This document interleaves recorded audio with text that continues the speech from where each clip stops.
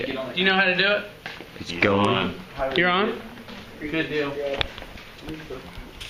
Okay, so this is chapter 32 on the Sirenians. And they're mammals, meaning that they're warm-blooded, they have hair, although they've lost a lot of their hair. But you can still see it in places on their bodies. They give milk to their babies. They have mammary glands for feeding their babies. Let's go back through the biological classification since we have some time here. What domain are we in? Eukarya. Eukarya. What kingdom are we in? Animalia. What phylum are we in? Vertebrata. Nope. Chordata. Chordata. Bingo. It means having a dorsal nerve cord running down the back. I like that. Now are we in Vertebrata? We're in subphylum Vertebrata. Bingo. So that means having a backbone. There are some chordates without backbones. 10 points if you can tell me a chordate that doesn't have a backbone. We already studied it in here. A chordate without a backbone. Get some white paper. You should know. Oh, wait. I'll go get it. Yeah.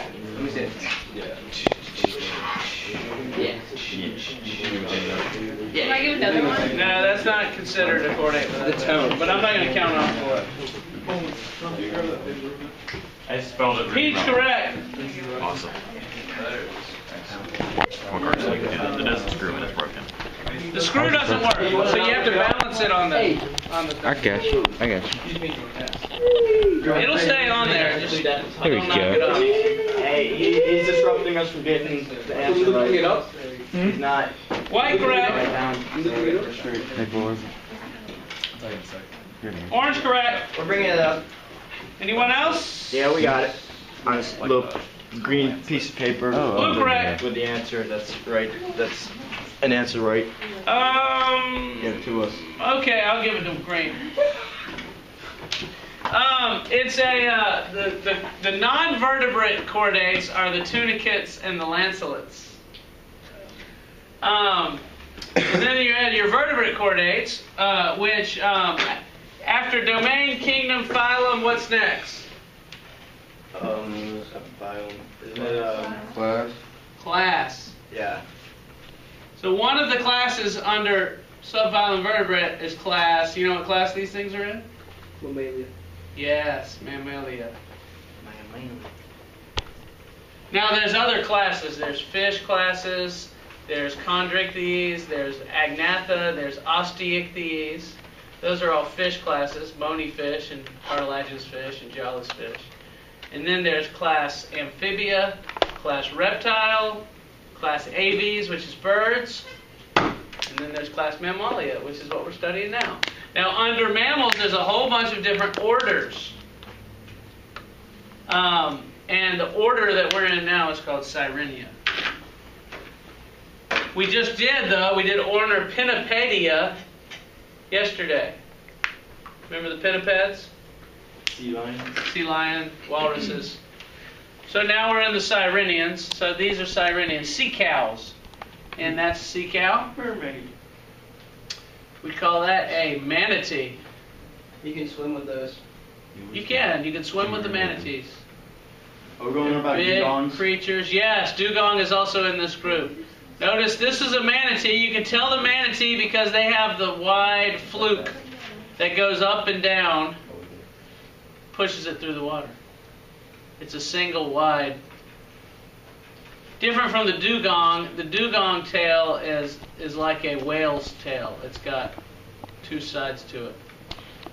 I'll show you the dugong. There's a dugong. Well, that's a stellar sea cow, which is related to a dugong. It's got the wider tail.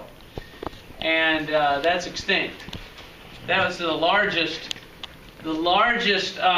Sirenian was stellar sea cow, this one. And it went extinct in the 1700s. Humans hunted them until they They're all gone.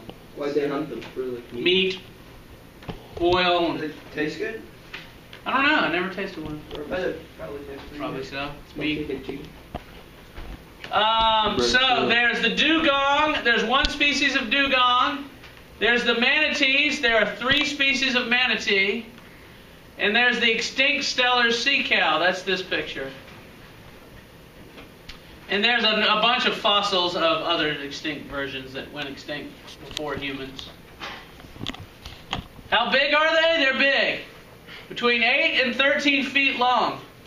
So it's like less So 13 feet, did you know that these are 1 foot floor tiles? No. 1, 2, 3, 4, 5, 6, 7, 8, 9, 10, 11, 12, 13. So from here to the podium.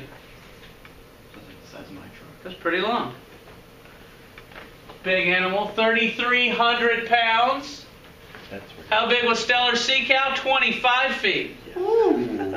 That's from the door to about right here, probably. Big. Not as big as whales, but big. Do you want to see video footage? Oh wait, I got more of stellar sea cow. There's the stellar sea cow. There's people hunting the stellar sea cow. I bet they were so cool. The bigger they are, the easier they are to catch, and that's why they went extinct first. Are the manatees and dugongs going extinct? Yes. They're highly endangered. And the problem is they're real slow moving and they get hit by boats. So they're going extinct. They get that bag tattoo on them. Video footage? This serene, slow-moving, and strange-looking animal is a manatee. And this handsome fellow is his close relative, the dugong. They're air-breathing herbivores, the only aquatic mammals that exclusively eat plants. And both of them are endangered species. Dugongs claim to survival in a few isolated corners of the world.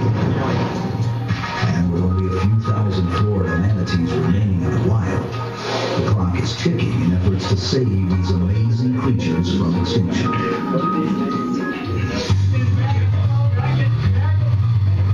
In Central Florida, a diverse group of biologists and wildlife officials capture manatees for health exams, census counts, and genetic testing. Why are they catching them? But safely securing a wild animal that can weigh more than a ton can be a challenge. With some recent conservation success and baby bull of sorts, manatees are being considered for delisting from the Endangered Species Act. I didn't even know it was a manatee. But would the controversial move be far too premature? Like many iconic species, manatees and dugongs have unlikely advocates, eco-tourists, many of them children. Thinking you're so great.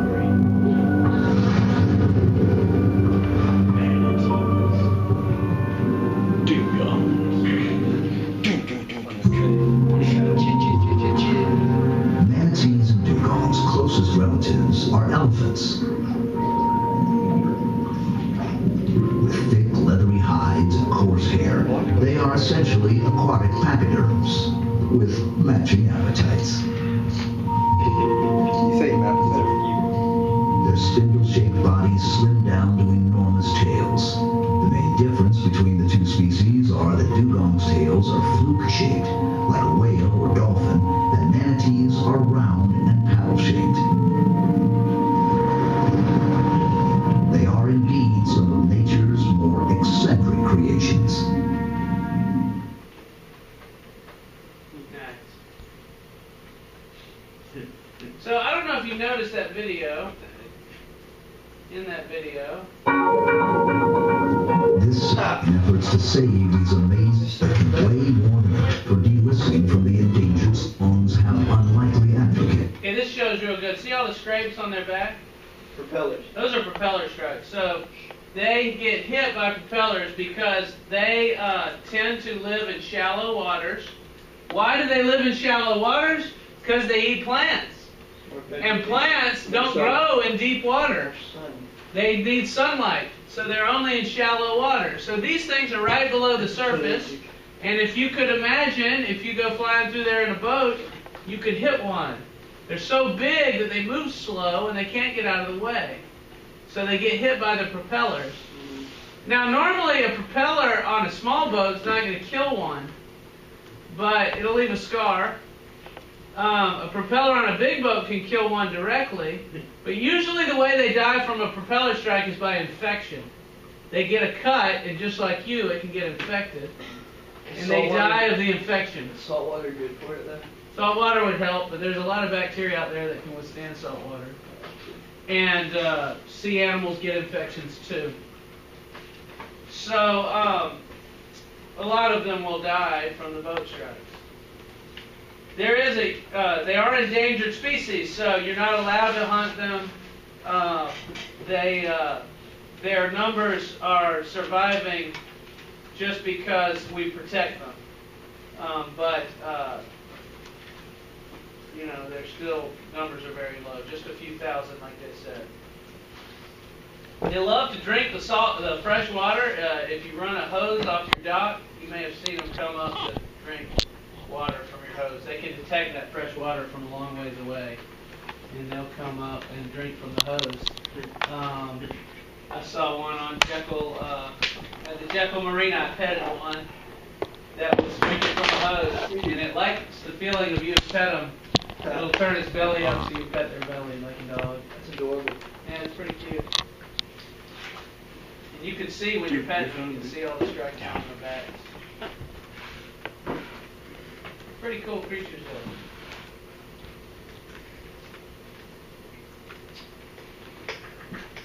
though. They're herbivores. They all eat seagrasses. They have teeth that, oh, this might be a movie. Yeah, that's a moving picture. They have teeth that are made to digest the plant material. They don't have canines and incisors like we have. They just have the side teeth, molars and premolars, and then they chew with. They're made flat to chew up plant material. Slow rate of reproduction. They can live 70 years, maybe more than that. It's hard to know how long these things live. But they think at least 70 years. They found individuals that are that old that have been tagged and marked and recognized by people. Tend to have just 1 or 2 babies at a time, and long gestation periods. It takes about a year of pregnancy before they give birth. The scientific name for their body is fusiform. Can you say fusiform? Fusiform. Fusiform means angled at both ends.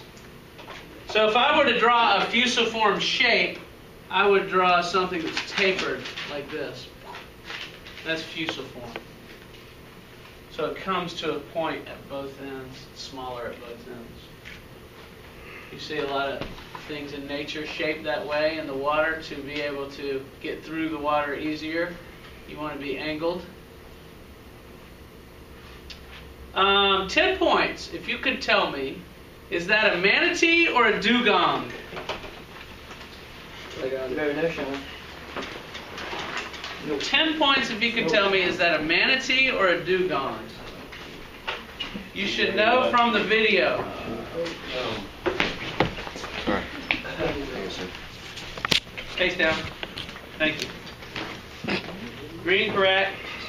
You don't need them on that old one. Never doubt that.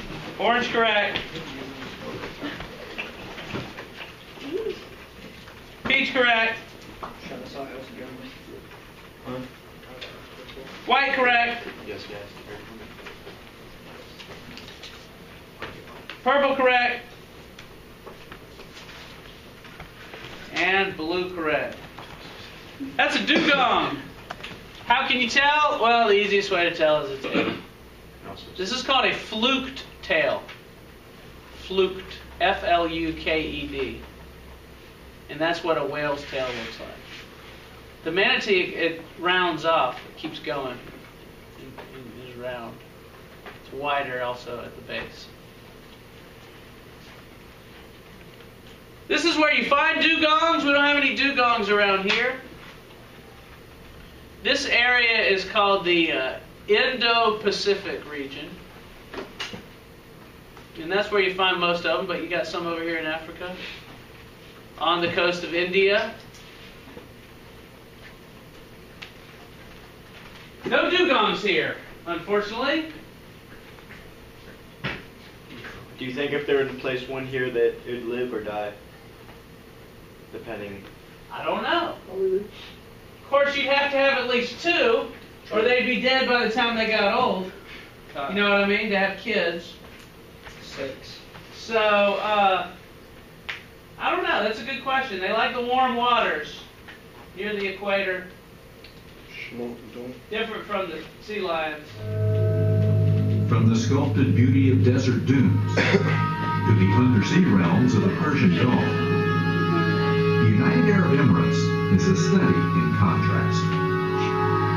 And while most people associate Arabia with desert life, the region is in fact teeming with marine animals as well, and perhaps none more intriguing than the dugong.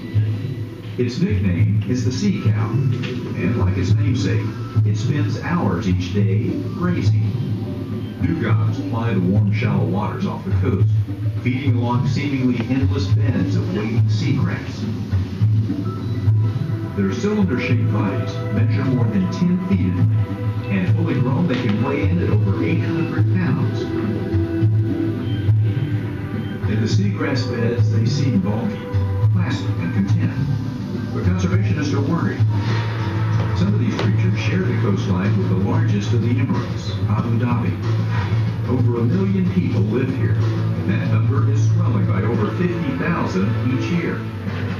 New buildings sprout from the sands, and engineers drive back the sea to house the burgeoning population. Whoops, I'm sorry. It comes at a cost, not just to the buyers, but to the marine environment as well.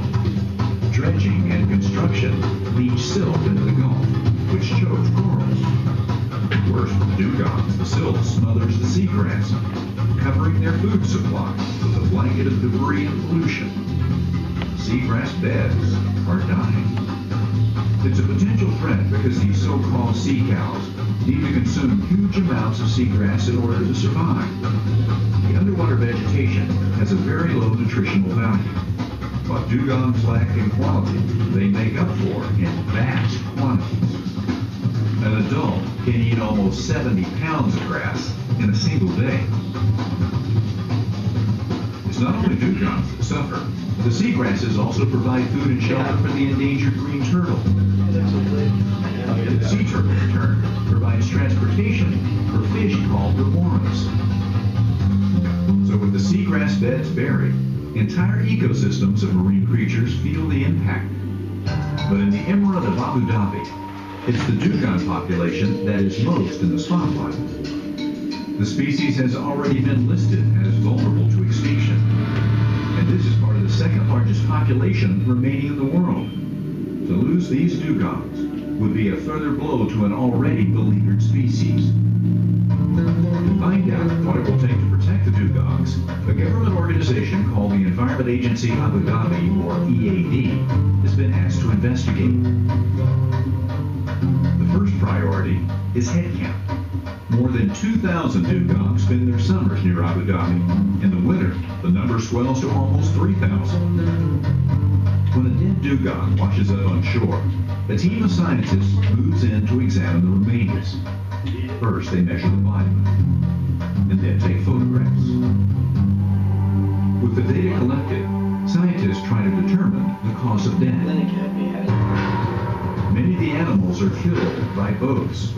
Others drown when they become entangled in fishing nets. Now that the authorities know where the dugongs are and how they're being impacted, they can continue to make plans to keep them safe.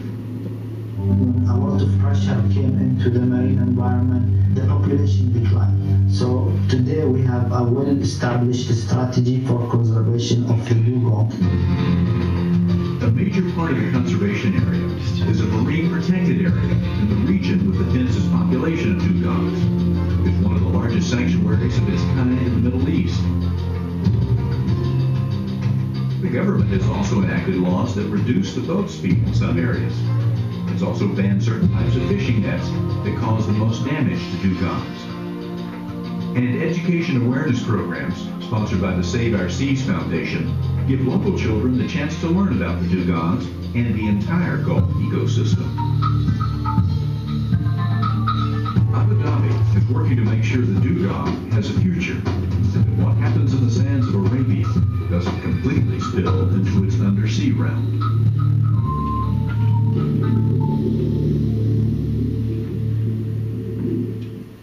Sponsored by... They found that enforcing speeding penalties for boats has helped these creatures because they're slow. So if you're going slower in your boat, they can get out of the way. But if you're going fast in your boat, you hit them. And so if you have speed limits for boats in shallow waters, that really helps them. Of course, it doesn't help if you don't enforce the speed limit. So they've noticed that when they put Coast Guard type agencies out there enforcing boat speed limits, that these things don't die as much.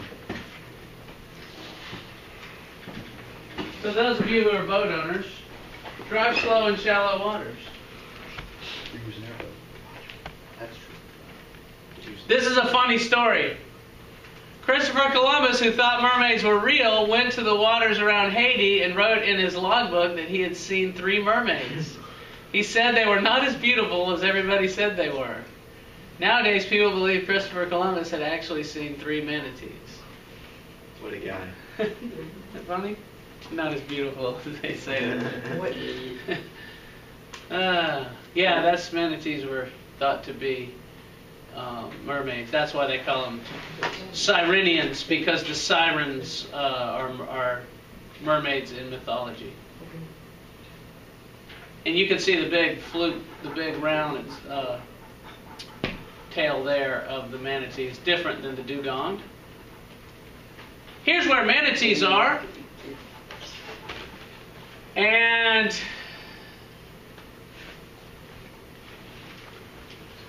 we have them here. What's the red spot?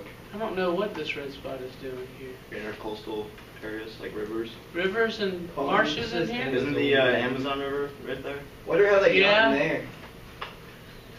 Well, it does have a connection. The Amazon does come through here. And there are Goes through the places whole where country? it overflows, the river overflows itself, but I don't know. I'm not sure about that. I know about this, though, that we're like the northernmost place you'll find these things. What about in Africa, like the land area? I guess this is, again, like Inner rivers. rivers that come out and spill off into the... Why is it near like Louisiana and the Gulf that's just not existing? I don't know. That's a good question. This is where the Mississippi River spills out, though. And where the Mississippi River spills out, there's a lot of fertilizers and stuff that come along with it, taken from the farms and everything. And whenever it rains, all that fertilizer and stuff runs off into the river. Right. And where that spills out, there's this huge overgrowth of algae that die and and when their decomposition removes oxygen from the water. So it's very, very poorly oxygenated around where that is, and that might be why there's none there. I don't know. I'm just guessing. I got to figure out what this is. I don't understand that, but I guess it's in rivers and marshes and stuff that are more inland. Or it could be some mistake in the map. Since these things eat vegetable matter, they have a really big cecum, which is a pouch in their stomach that holds the plant material. And they have bacteria living in their cecum that will digest the plant material for them. And this is the same thing that horses and cows do. They eat hay, they eat grass, and they digest that plant material in their cecum. So they got this giant stomach pouch for digesting plant material. Monkeys have it too. You see monkeys with big stomachs. Same sort of thing. This paragraph's about their teeth. They have no more than 6 teeth in each jaw, and they constantly replace their teeth. So they have teeth that fall out and new ones come in from the back. Sharks? Kind of like sharks, yeah, a little bit. Only sharks' teeth are more like scales that can just fall out and are replaced. But they constantly have new teeth throughout their life. Live 60, 70 years at least. Oh. More video footage. That's what I'll show it to her. Did you touch it? What was it? That's pretty weird. And that's not working. Protected by the barrier reef, vast fields of undersea grass flourish. Herds of timid beasts once grazed these prairies. A few still survive here.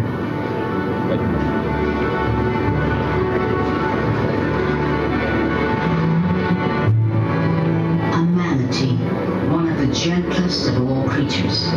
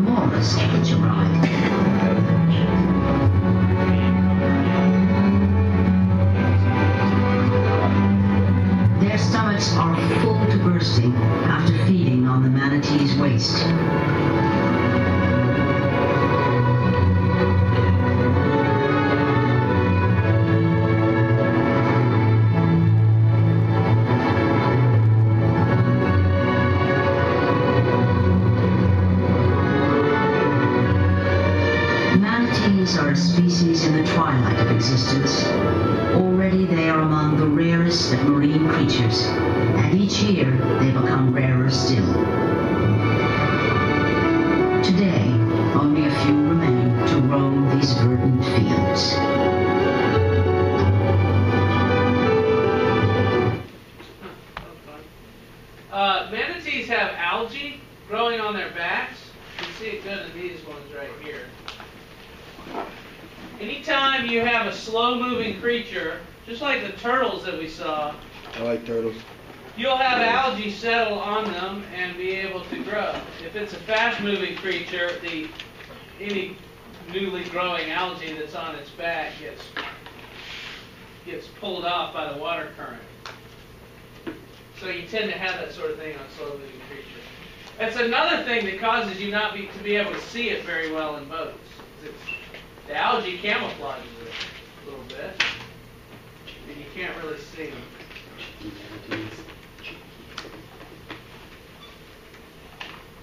They don't have any way of cleaning their backs to get the algae off, but I don't think it bothers them. 10 points if you can tell me what kind of relationship is it where two organisms are living together, like algae and manatees, and one organism benefits, the algae benefits from having a place to live, and another organism, the other is not helped or hurt.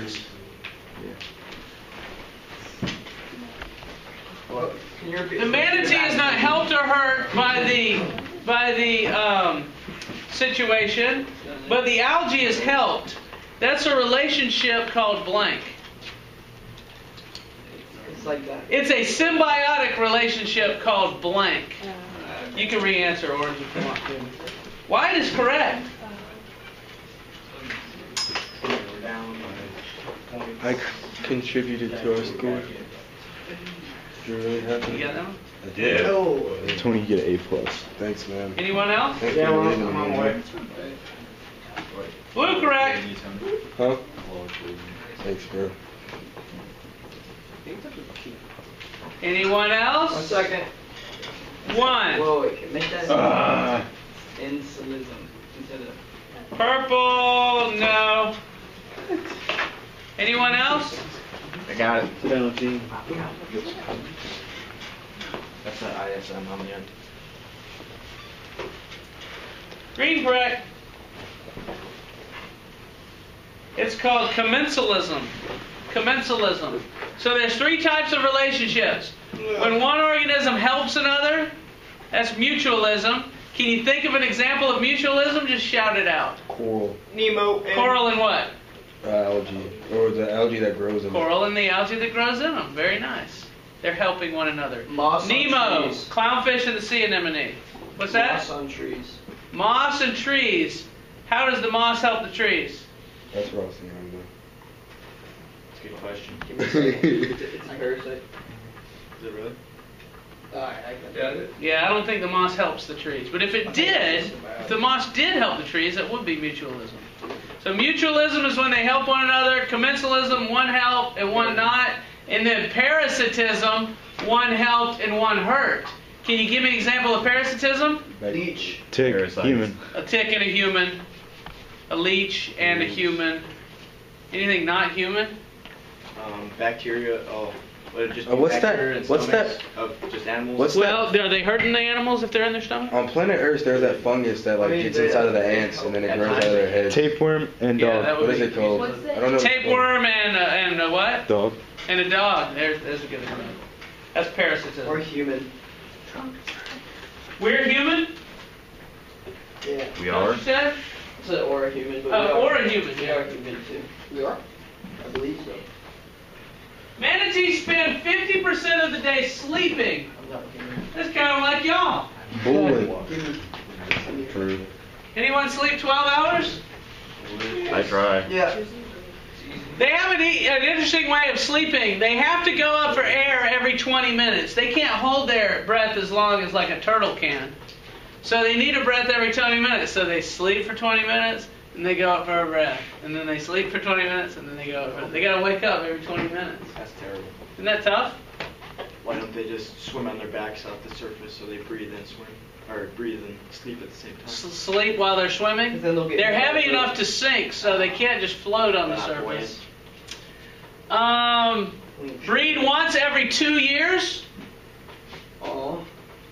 Usually only one calf is born, but they can have 2. That's the baby right there. They That's how big it have comes nipples under their flippers, Is that how big it What comes the out? heck? and the baby sucks milk out of the nipple. Does the Under baby the come flip. out that big? Nipple. No, the baby's smaller when it comes out. Do they only have one Gross. nipple under each fin? One nipple under each. So do they sexually? 2 nipples, They like people. They sexually reproduce? Yes. There's guy, male, and female Very manatees. interesting. Probably very like hard. It's penis vagina sex. I'm not exactly But sure. I've very never awkward. seen like footage of it. Probably very awkward. They find a way to do it. That's probably why they mate once every 2 years.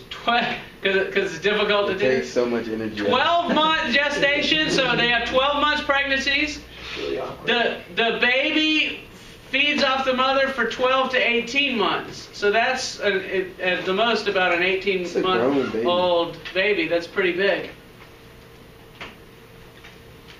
How old is your child? 18. And finally, there is the last part of the reading talks about preservation of manatees, what they're trying to do to save them. Slow down your boats. No more fishing nets. The TED devices that the turtles can get out of. Things like that to help at least baby manatees get out of a big fishing net. I don't know if big manatees get caught up in shrimp boat nets, but maybe they move slow enough for the manatee to get away. Make sure you read your section. There could be a test on it.